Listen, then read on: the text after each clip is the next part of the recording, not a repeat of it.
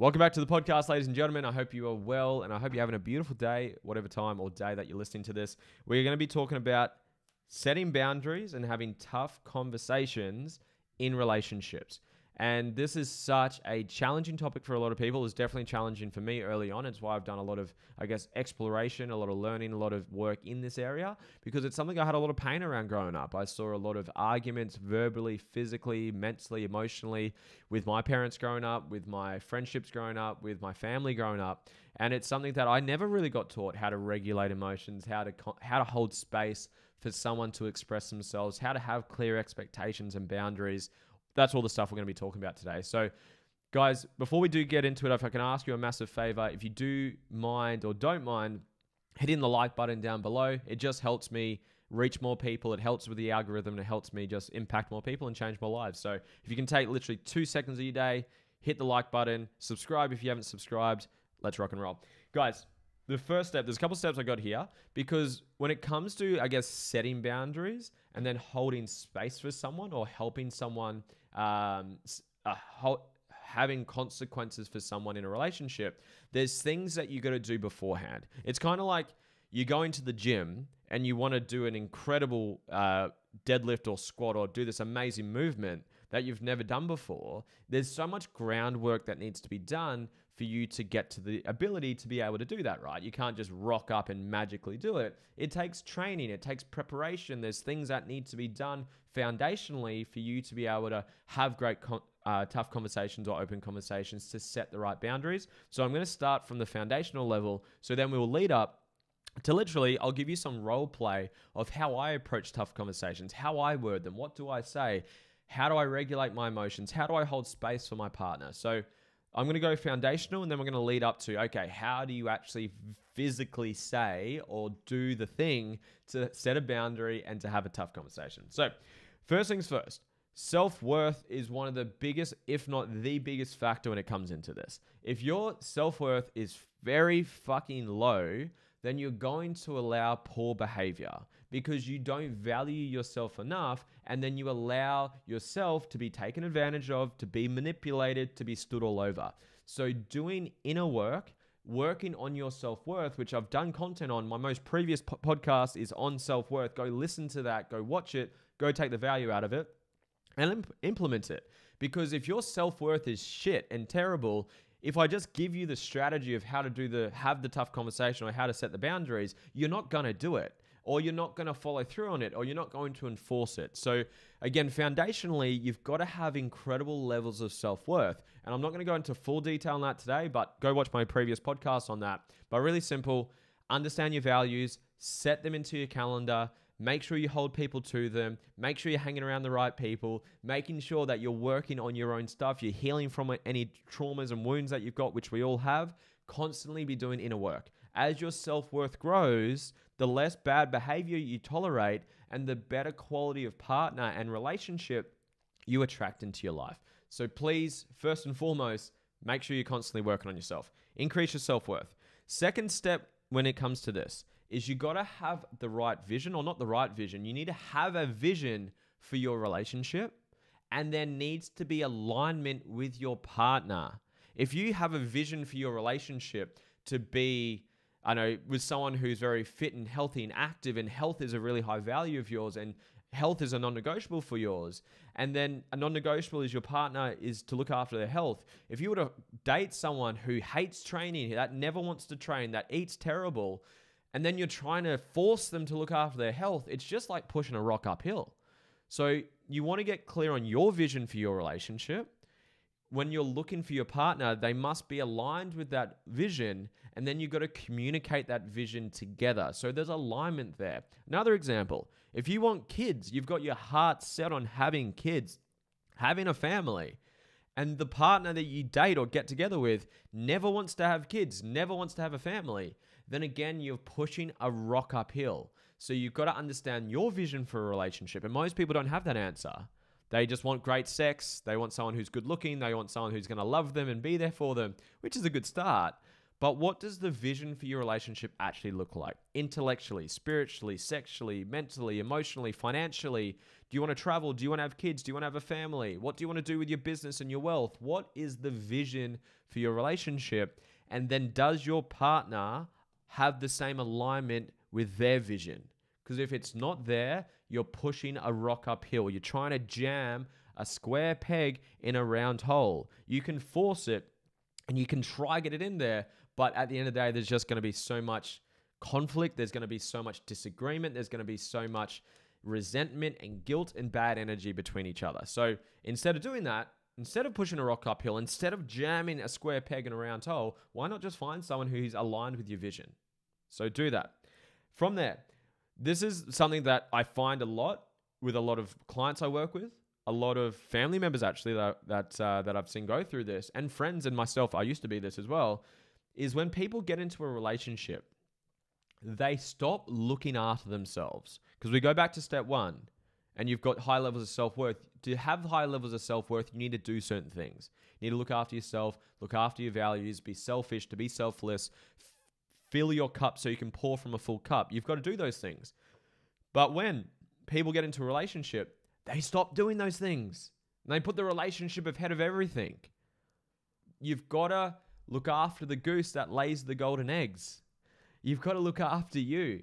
So when you get into a relationship, don't sacrifice yourself. Don't put your partner's needs ahead of you.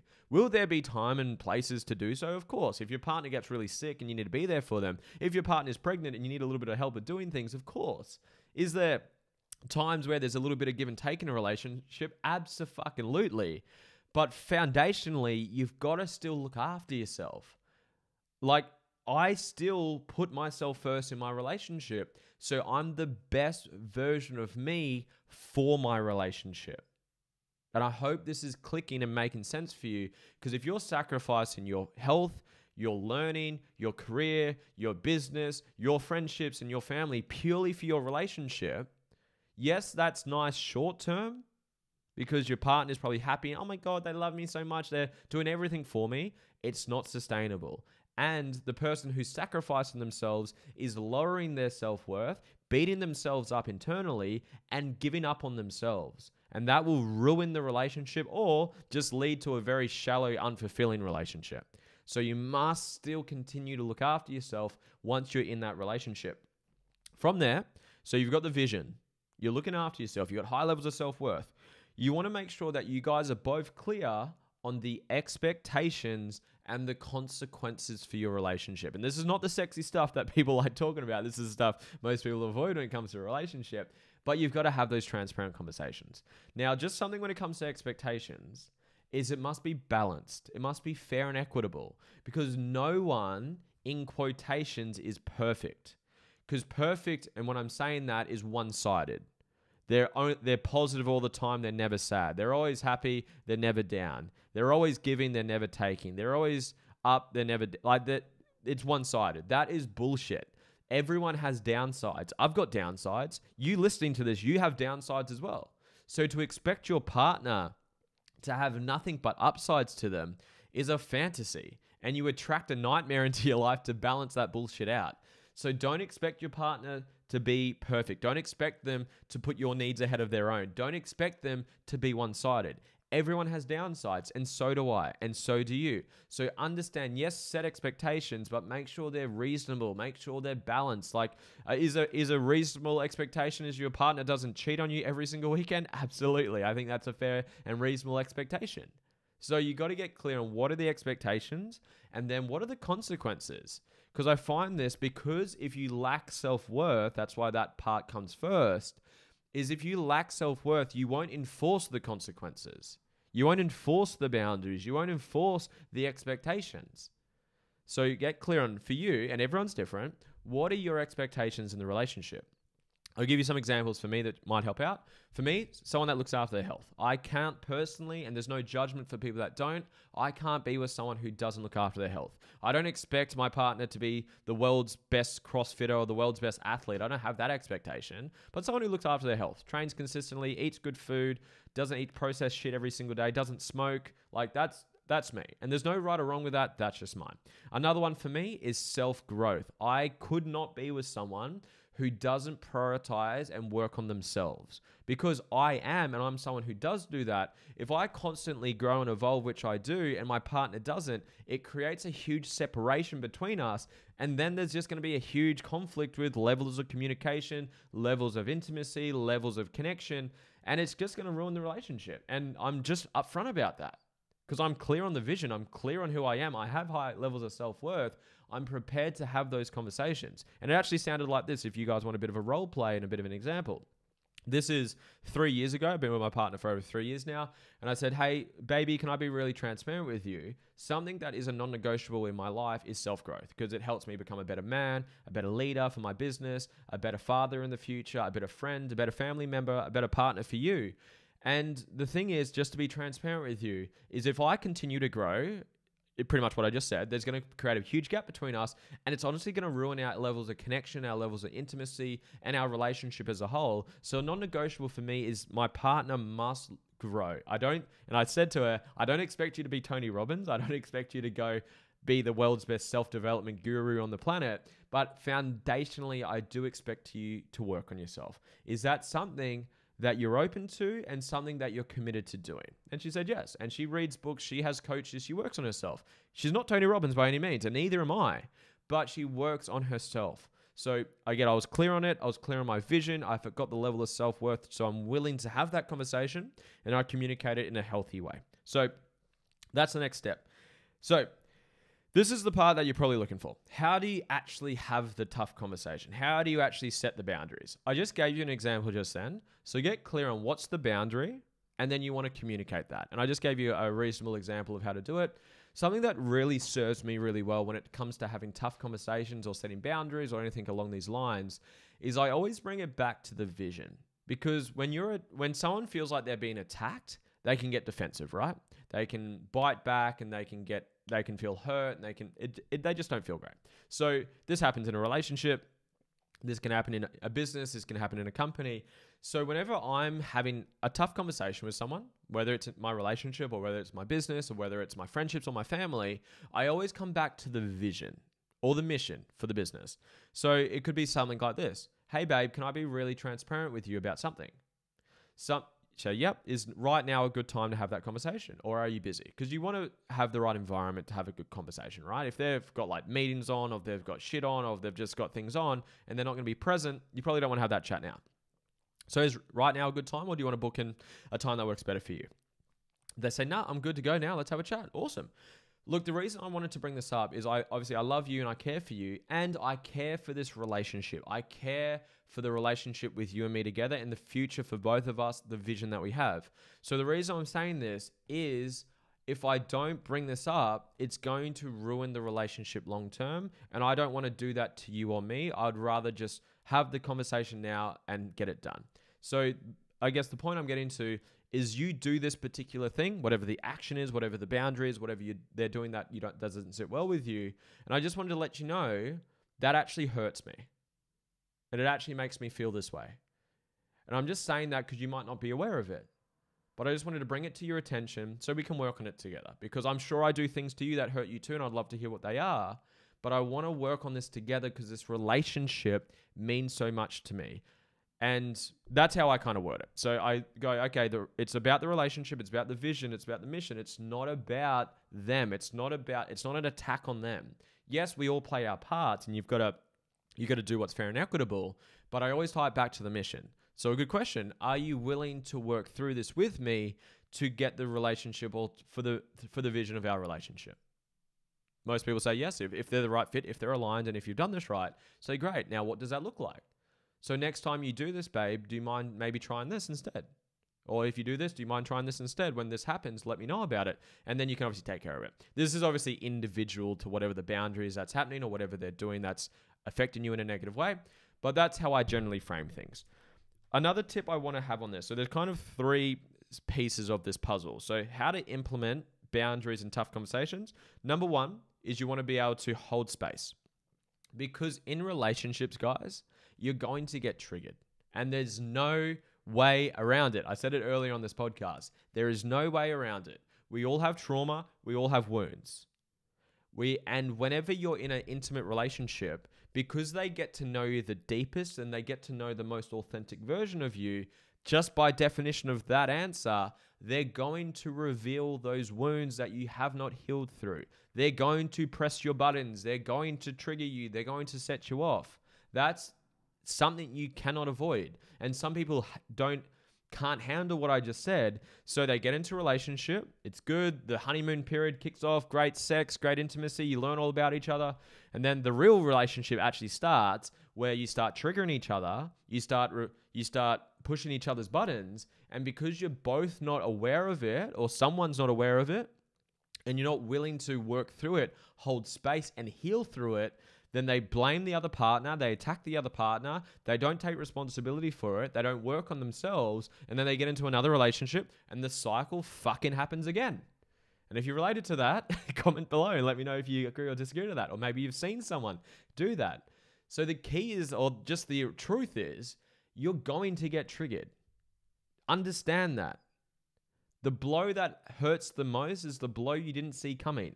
Understand that's the reality. That's how relationships work. That's why I preach so much about this. You will do most of your spiritual healing and development and personal growth in a relationship, because they're going to reveal all of those parts of you that you haven't healed through yet and you haven't worked through yet, and therefore give you the opportunity to heal through them.